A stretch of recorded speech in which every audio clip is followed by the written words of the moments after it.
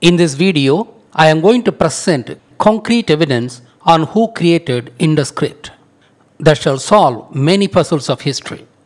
A section of the researchers simply don't want to concede to the historical facts and often pose hindrance to the efforts to unravel the true history.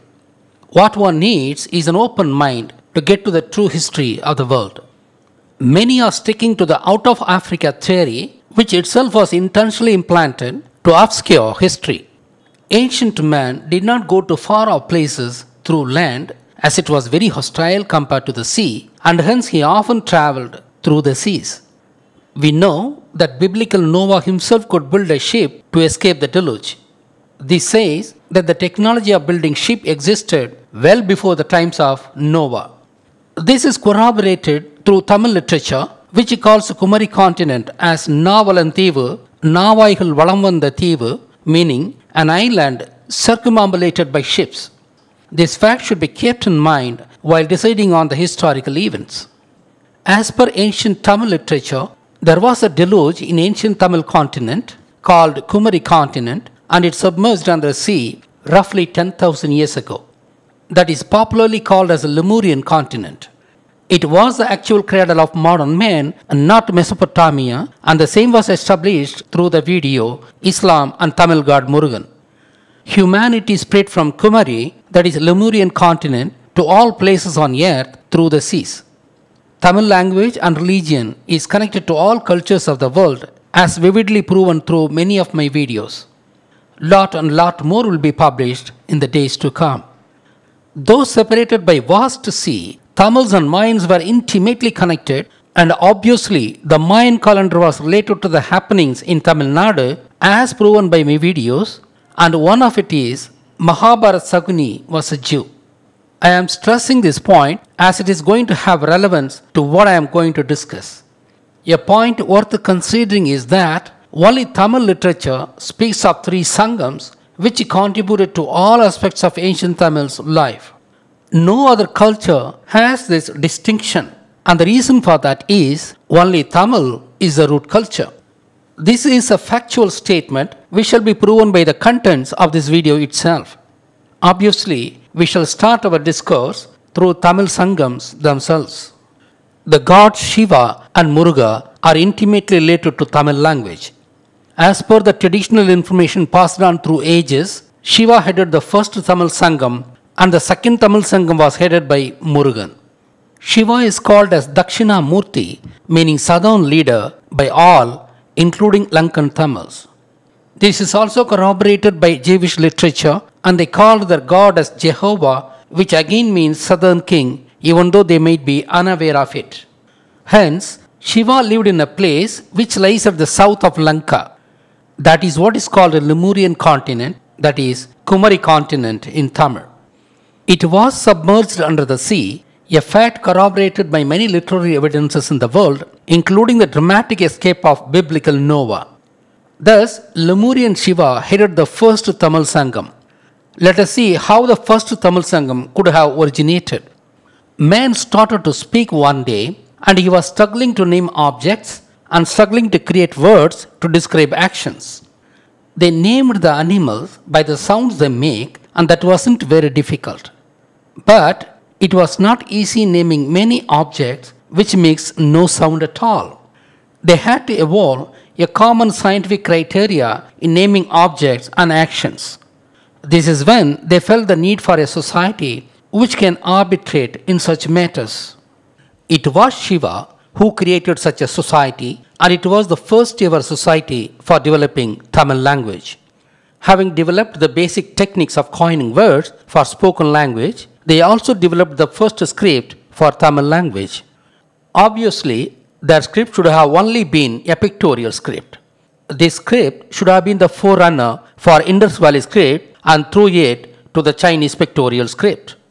Tamil Sangams did not develop language alone.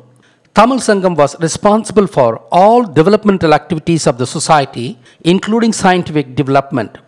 In fact, as a person chairing Tamil Sangam, Shiva developed an iron smelting technology. He developed percussion sound instruments called as parai, murasu, udukai, etc., and simple sound instruments like horns. The words Vedan and Vedam, which originated out of hunting practice of Shiva, later meant science in his times itself. In fact, all the four Vedas are actually attributed to Shiva as per Tamil literature, and there were scientific documents on various technologies that Shiva developed. These technologies were assigned to one Siddha each by Shiva for preparing them in poetic format for orally transmitting this knowledge for the posterity. Hence, the existing Sanskrit Vedas were fraudulent versions created by the Jewish Brahmins, and they have very little historical values. After the times of Shiva, the first Tamil Sangam was headed by various Siddhas in each era. This went on for several thousand years till Kumari continent was submerged under the sea. During these times, many advancements like weaving, music, geometry, and a host of other things got developed. All these additional advancements were recorded in literature as Upanihardam or Upaniharvu. Upanihartham means additional happenings. Upa means additional, Nihardam means happenings. The primary happenings were the ones that happened during Shiva's times, and they are in the Vedas. And the additional happenings after his times were called as Upanihardam. These Tamil words Upanihardam were pronounced by Jewish Brahmins as Upanishad. Nihardam, Nisaldam, Nishalda, Nishad. These Upanishads were also doctored by Jewish Brahmins while translating them into Sanskrit during 5th century AD. There is no consensus among Brahmins on the etymology of Upanishad, and all their etymologies are pure nonsense. To summarize, Shiva started the first ever Tamil Sangam, and it went on for several thousand years till a great cataclysm occurred.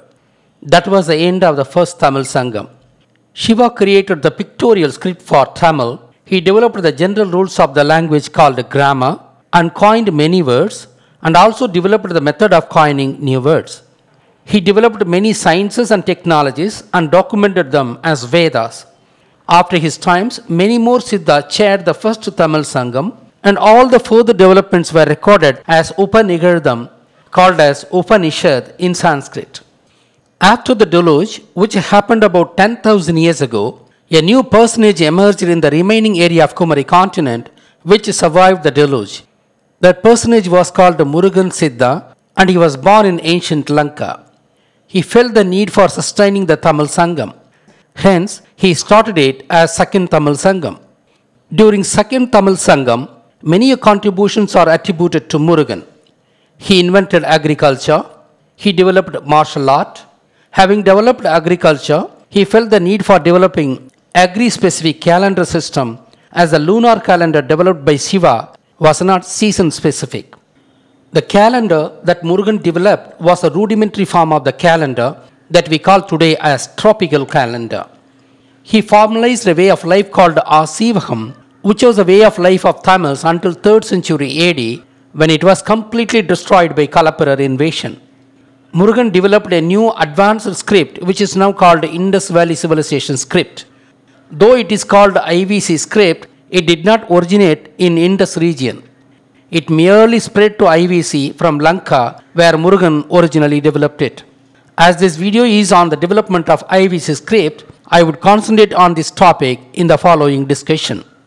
We have said that the first Tamil Sangam initiated by Shiva went on for several millennia, and it got terminated by a major cataclysm called the deluge.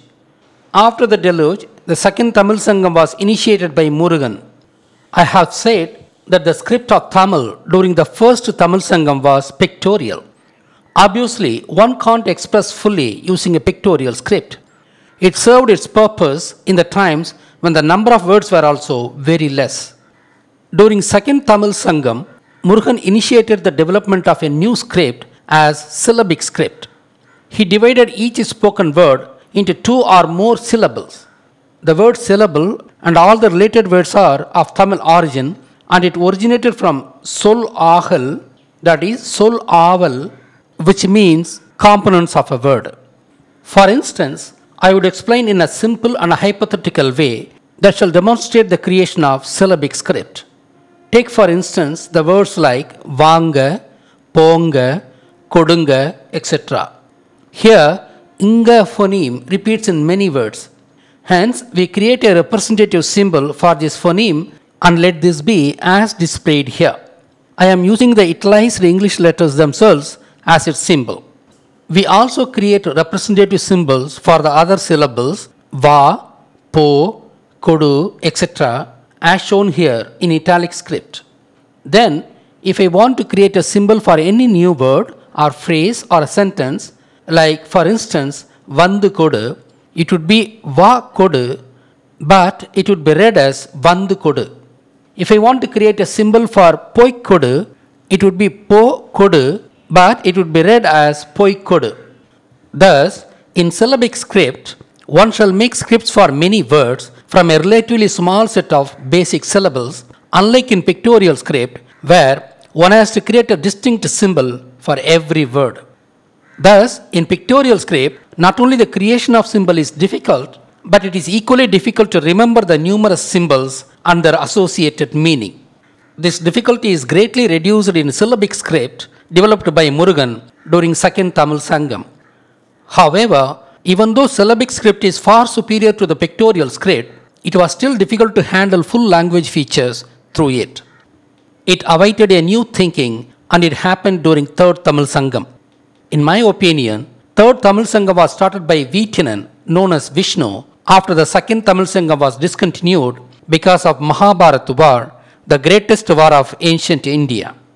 In fact, I have already published that Puduhi Malai primary Tamil seat was destroyed by Jewish Sakuni of Mahabharata during the war. It took more than 1,000 years to start the Third Tamil Sangam, as it was awaiting a great personage for undertaking this great task. In my opinion, that personage was Vishnu, the Siddha, who was called Bharadarajan, that is Varadarajan, as he ruled entire India as a Siddha about 3000 years ago. As the next stage of the development of the Tamil script, he split the syllables of the Murugan script into individual sounds. These individual sounds were further separated into vowel part and consonant part, and from these a minimum set of vowels and consonants were identified, and they are the 12 vowels and 18 consonants of Tamil language. This kind of script, which has a symbol for each individual sound, is called alphabetic script after alpha and beta, the Greek A and B. In this type of script, we make thousands of words out of a small set of sound symbols by combining any suitable number of them and permuting them.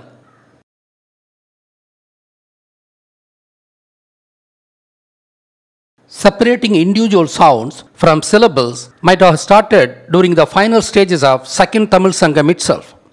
Moreover, the Second Tamil Sangam continued for at least 7,000 years after its initiation by Murugan, and hence the symbols of Indus Script could have themselves been changing over a period of time, and that shall explain the multiple representation for a single syllable in Indus Script. I have so far given an approximate brief introduction to what happened in the three Tamil Sangams. Having briefly discussed the three Sangams, we would now establish that Murugan, who chaired the Second Tamil Sangam, created Indus Script. For a long time, I was of the opinion that Indus Script was developed by Second Tamil Sangam of ancient Lanka, and I was looking for evidences for proving the same. Fortunately, I got irrefutable proof that Murugan indeed developed Indus Script through the video that Mr. Balachandran of USA sent me as a link. When I was publishing my first set of videos on Asivagam at the start of 2013, where I had discussed about Easter Island, I was pretty sure that Easter Island scripts known as Rongo Rongo were closely related to Indus Script. But at the time, this idea of mine did not resonate in the web sources, and web sources claimed that Easter Island scripts were of unknown origin. However, the New Zealand video that Mr. Balachandran shared helped me to establish that the Easter Island script called as Rongo Rongo, apart from being related to Indus Script, was indeed created by Murugan.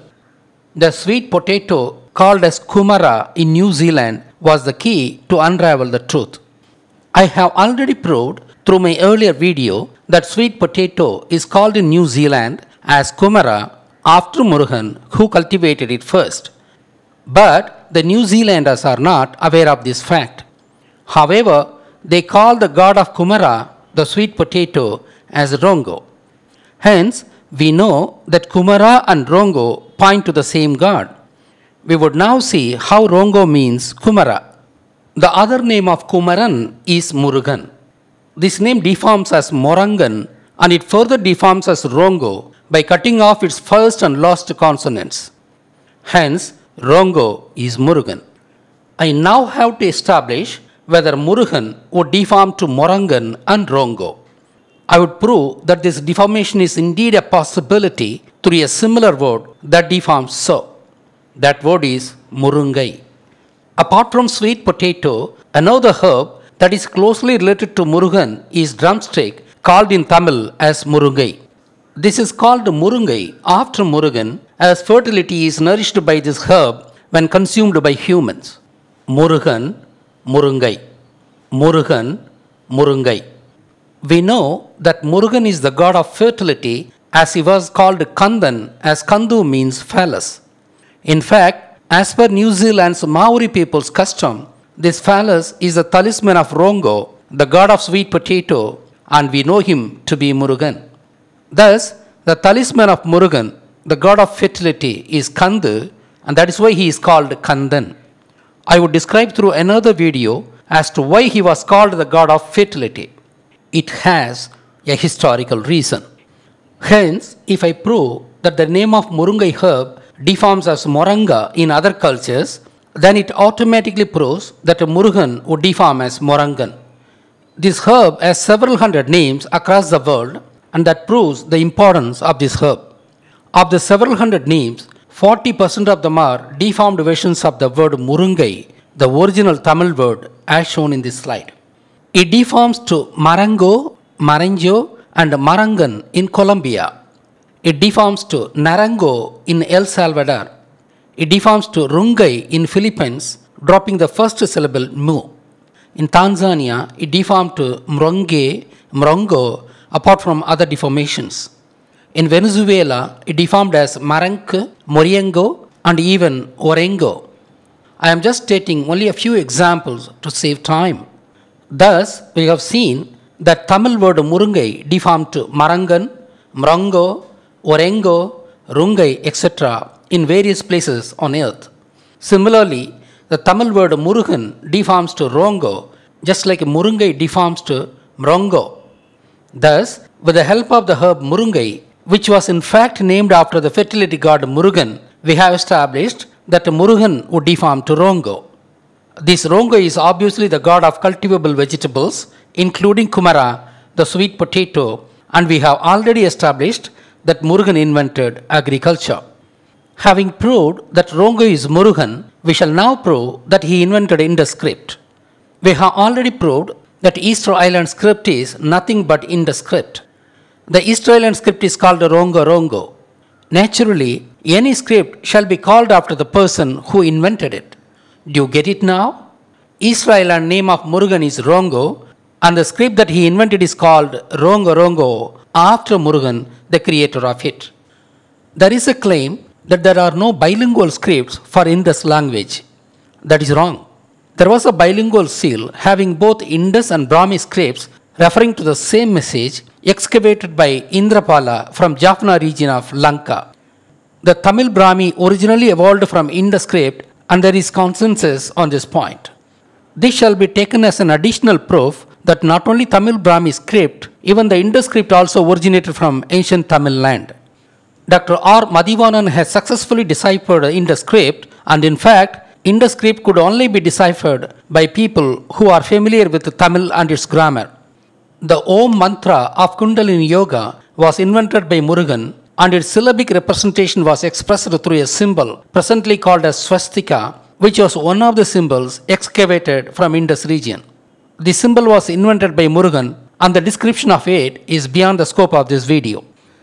Tamils migrated to Mesoamerica first, and then from there they migrated to Easter Island, and from there finally to New Zealand. The stone monument in Peru proves the existence of IVC script, that is Rongo Rongo, in South American Peru. We have thus proved through the Easter Island connection that Murugan invented Indus Script.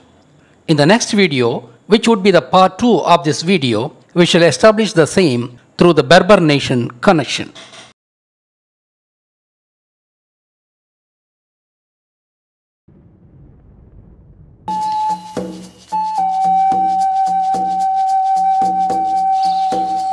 Named Hotumatua. Hotumatua, who shares Monica's tribal name Hotu, is said to have brought 67 Orongo tablets from Peru, a record of their history as a nation. These were written in a script almost identical to one in the Middle East that was abandoned after a war that destroyed the Indus civilization 3,500 years ago. The war that forced Monica's ancestors to flee. When Dr. A. Carroll deciphered one of these tablets in 1892, it showed that it contained a record of many wars in Peru prior to Hotumatua's escape